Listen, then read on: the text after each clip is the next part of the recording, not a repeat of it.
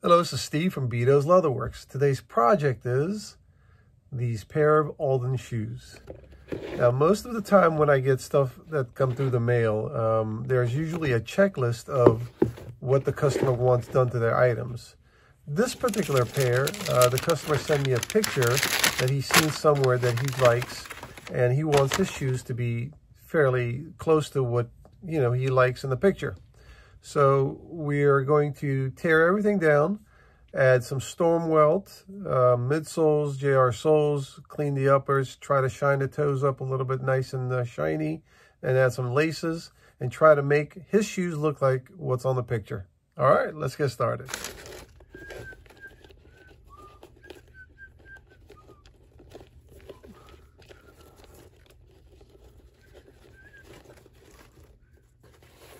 Now there's some scratches at the toe. I'm going to try to see if we can make that better. Gotta sand those out. Here goes nothing.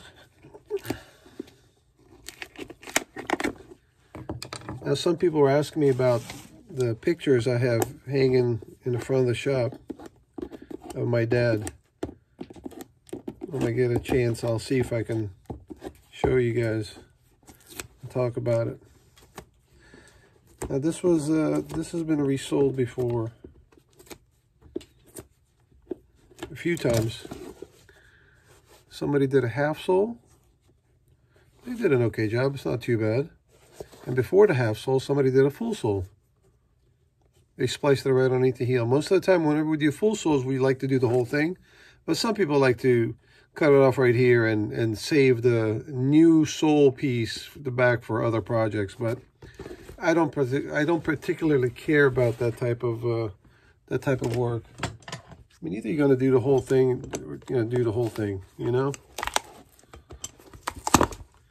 These are 270 constructed welt, which means that it's just from the ankle bone to the ankle bone, the welt is made. It's not all the way around, but we're going to have to make it look like it's a 360. And I'll show you guys a little later how I do that.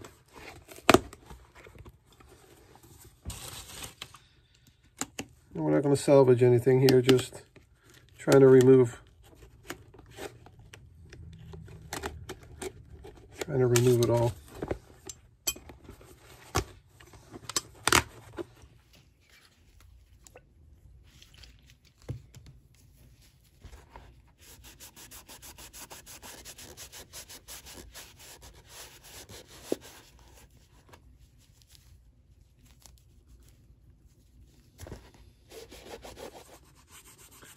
We're using a little bit of turpentine.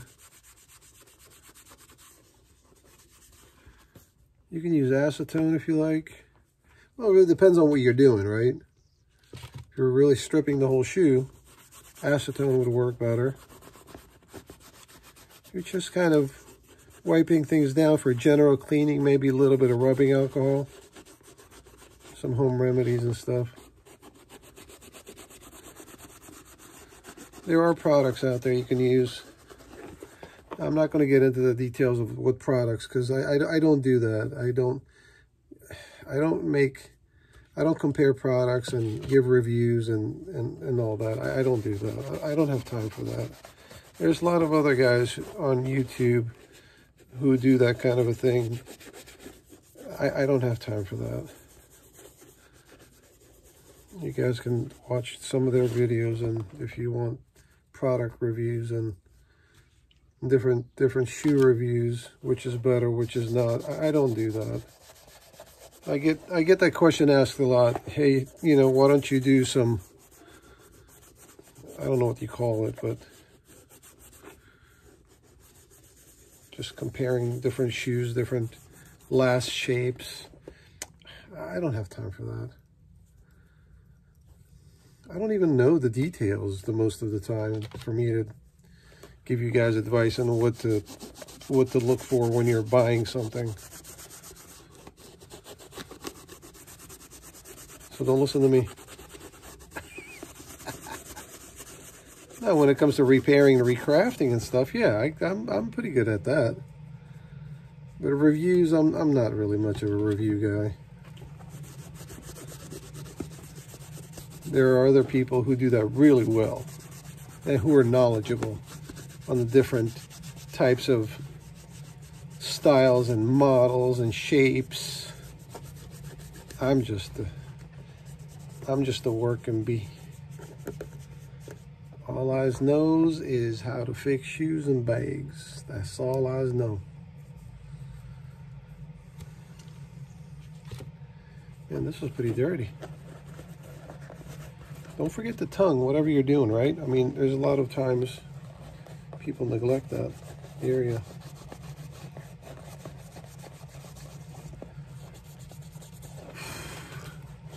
It's not that. It's not bad. It's not bad at all. Now we got to work on these scratches at the toe.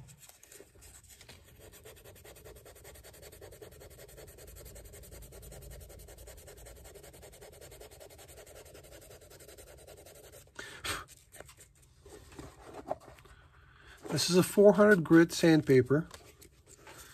This is probably 800 grit. It's 400, but it's worn down. Very fine. This is a Bic 4.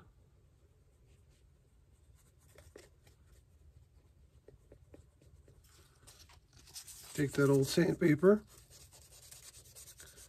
sand it some more. This is like wet sanding a car. You know how body shops, when they paint the car, and then they'll take a fine sandpaper and wet it and sand the surface to get that nice and smooth. That's basically what we're doing here. We're smoothing out that surface.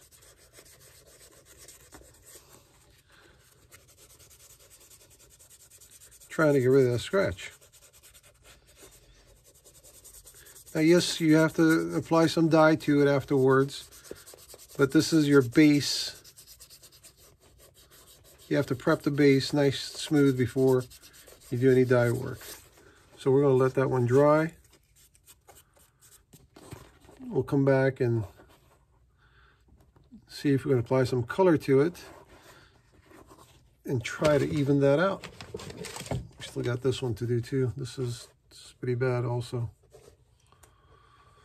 All right, let's continue. So let me show you guys something. This is the footbed. If I can speak, the red ribbon you're looking at there is called a gemming. The gemming is glued to the footbed and it's stitched onto the side along with the welt. Now, Alden does is that they have another piece of canvas that goes right in the middle of that, right? Because what happens is that over time, this gemming comes loose. When that gemming comes loose, the size of the shoe changes. It doesn't fit the same anymore. So the canvas acts as a bridge between the sides of the gemming and the footbed.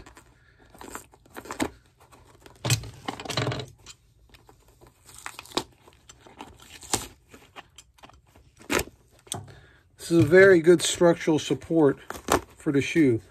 And not that, you know, most dress shoes don't get really abused for the gemming to come loose, but it does happen. So we're going to remove that. We're going to replace it with a new piece. And there's the canvas piece. I think it's a cool idea. Not too many manufacturers do this. Allen Edmonds, I think they used to do it, if I'm not mistaken, but they had it right in the midsection here, not the whole way through the shoe. This is a very good structural support. I know Alden's been getting some slack about some, you know, their fiberboard heel bases, you know, and the fiberboard midsoles, but it's a good quality shoe. It truly is. Is it 100%? No. what is 100% these days. There's a lot of manufacturers who cut corners that you don't even see. So it's a good American-made company. I support it as best as I can. And if you can, do it. We don't want to see another company go overseas. Production drops, the quality drops. All right, let's continue. Now, don't worry about the color. We can blend that in a little bit. Now, after I sanded it, let it dry.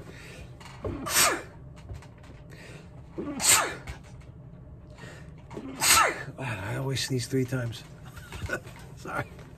So, after we sanded it, I added some mahogany Phoebing's dye. Buffed it real well. The important thing here is we're trying to get rid of the scratches, not the color, not just yet. The color will come down the road. All right, let's continue.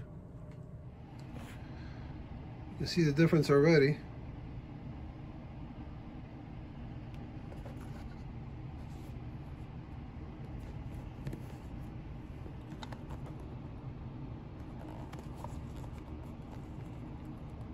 We're getting there, slowly but surely.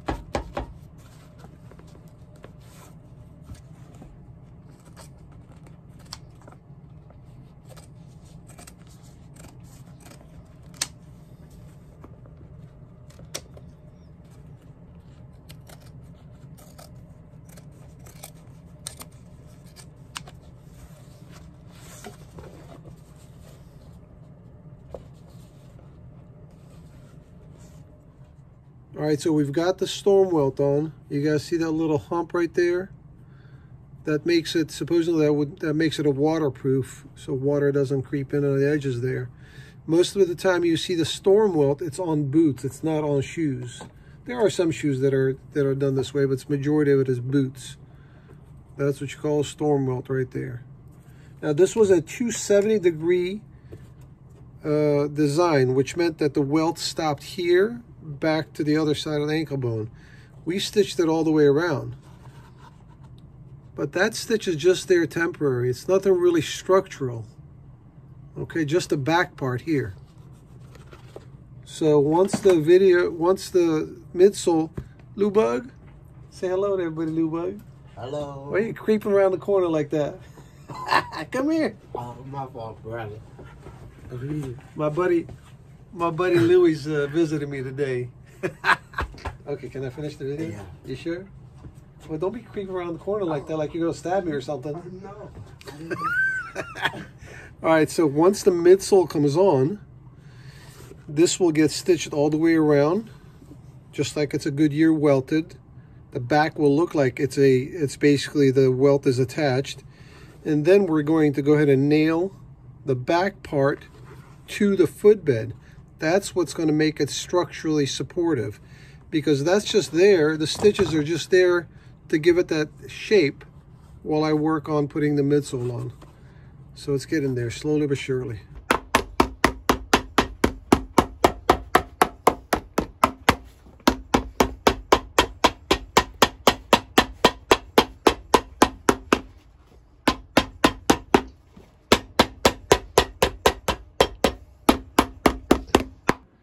All right, now, so we've got our outsole stitcher. There's a bottom and there's a top thread. So the shoe gets stitched like this, upside down. We're gonna call this the welt thread, which is the bottom thread right here. Now, you can do white or you can do black, whatever you wanna do. Now, when it comes time to change the thread, this is how I do it. We're gonna change it. It is white now, we're gonna put black in it.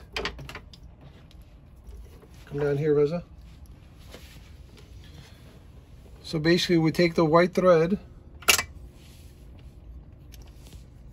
and we're going to weave it into the black one, which is the black one's going to be the new thread. Get a little closer, Reza. I know my hands are shaking, but okay.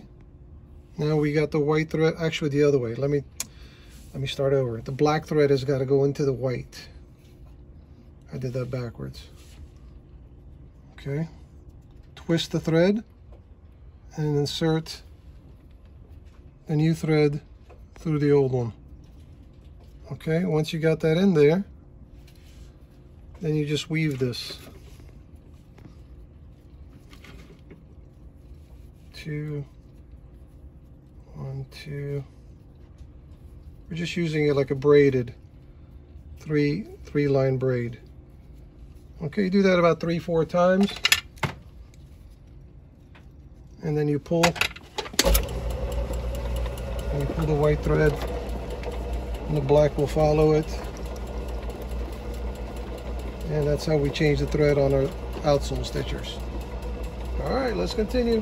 Okay, now that we got the black thread in, now the bobbin thread. We can, again, you can do whatever you want, whatever color you want. We're gonna take the white out, and we're gonna put the blue in there. You can do whatever you want. I mean, you know, this is nothing but aesthetics, you know.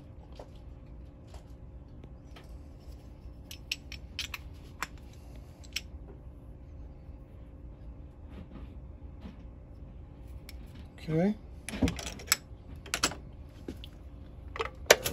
This right here gives it the stitch density. This is for very large stitches, small. So we want to do about medium right here. All right, here goes nothing.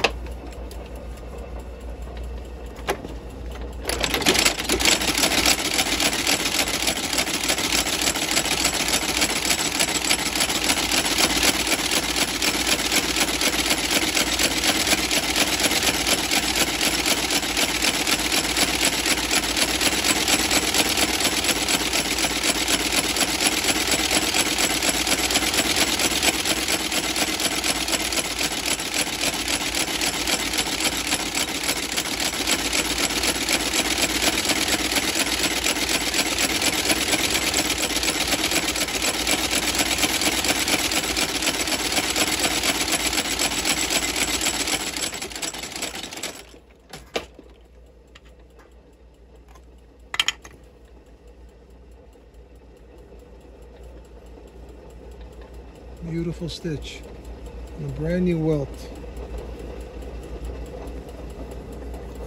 All right, let's continue. All right, now we trim the edges. Give me, Reza. This is a edge trimmer. There are 16 blades right here, and this sucker turns very fast. Now, most people do when it's in this condition here, in this stage here, they'll sand the edges.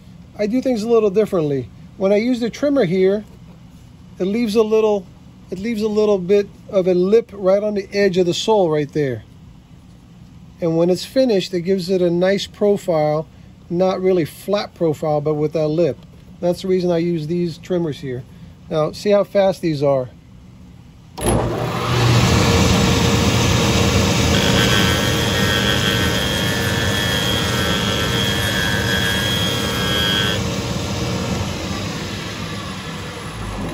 Now, that's just one run. I mean, it's pretty sharp, so you got to be careful with it. And that's how I like to finish my edges. Let's continue. All right, once I've trimmed the edges, I spend a little time in sanding that smooth. Now, we want this to be smooth, nice and smooth. Hey, Lou Bug. Yes. How smooth we want it, brother? Smooth as a baby's bottom. Oh yeah, that's right. Now we wet this a little bit to soften the fibers of the leather, and once you run that sandpaper on the edge, it crushes the fibers and makes it really as smooth as the baby's bottom. Right, Lou Bug? Yes, sir. Every time. All right, let's continue. All right, so now comes, to me, I don't really particularly care about shining or giving it a mirror gloss. It's not my favorite part of the job. We're going to use Saphir, and we're just going to make an attempt at shining these toes. And I'm not going to do a mirror shine. I'm just not. I don't have time for that. I told the customer I'll do my best, give it a nice shine, and I'll do it, you know. It'll look very nice. It's not going to be a mirror. Put the coffee on and just spend some time and give it a nice shine around the toe area. And this will be the last thing we have to do on this job, and we will be done with it. All right. Let's keep on continuing and continuing and continuing. I don't know how many coats. See ya. All right, so a little story time. This is my dad right here. And this picture right here is the company's logo. Look on the... Say hi, Reza. Hi, everybody. That's the picture right there. Basically, I did an outline drawing and turned that into a logo. Isn't that cool? I love that picture. Now this is not an original picture, it's a copy of the original. Original ones were like 2 inches by 4 inches. Now let's come over here. These are some of the pictures my dad's workshop. He used to be a shoemaker, not a cobbler.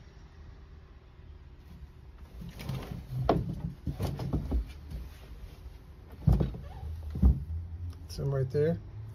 Look at the glare. I don't know if you guys can see it. There's too much glare. There you go. Now this is the oldest picture I have of him. He wasn't married here, so did a little bit of calculation as far as, that's him right there. As far as how old he was there, he was in his early 20s there. He died when he was 60. That was in 91. So I was born in 66. He was 36 when I was born, and I have an older brother who's 10 years older, so 26. So when my brother was born, he was 26 years old. So approximately 25, 24, early 20s he was in that picture. Now let's come to here.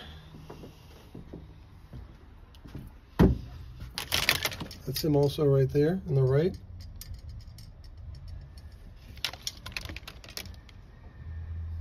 That's him. We saw that picture already on top. That's my great-grandparents, grandparents, mom and dad, wife and I. That's a picture, that was our first date. That was 21 years ago. And these are my boys. That's Stefan, he's 18 now. That's Anto, he's 16. It's my grandfather and my grandmother. Grandmother is in the middle, grandfather's on the right. Now they're wearing fezzes here. We're not Turkish, we're Armenian. Back then, I guess that was, since the countries were so close together, they shared a lot of similarities.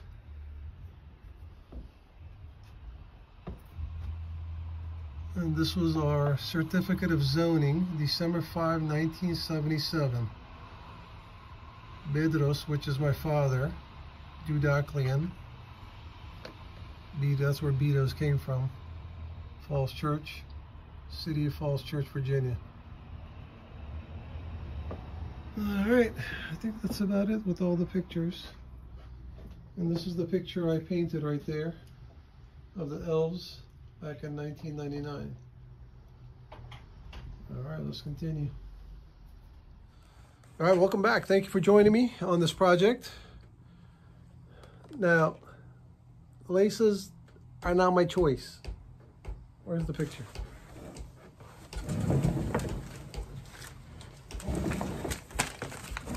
That's the customer's choice. That's what he wanted. That's the closest I have for it. I hope he likes them.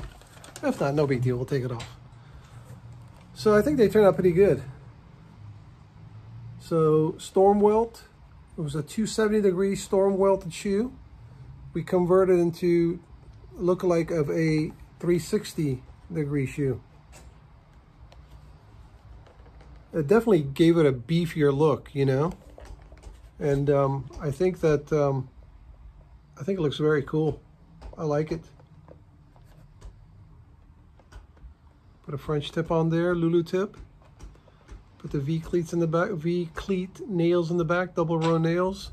A couple of details there. I did the best I could on the shine and the toe. The toe turned out pretty good with the scratches. I think that's what I was most concerned with, is trying to see if I can make that presentable. Not really give it like a mirror shine, but I think it worked out pretty good. There's the other one.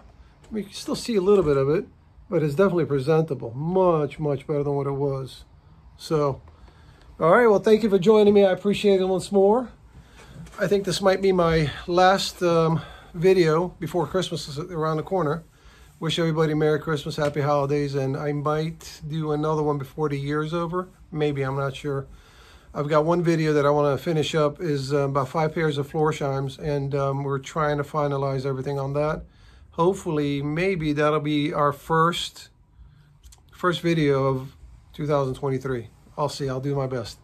All right. Thanks again. Share, comment, subscribe, thumbs up. We'd greatly appreciate all those details. We'll see you guys again on the next project. Take care.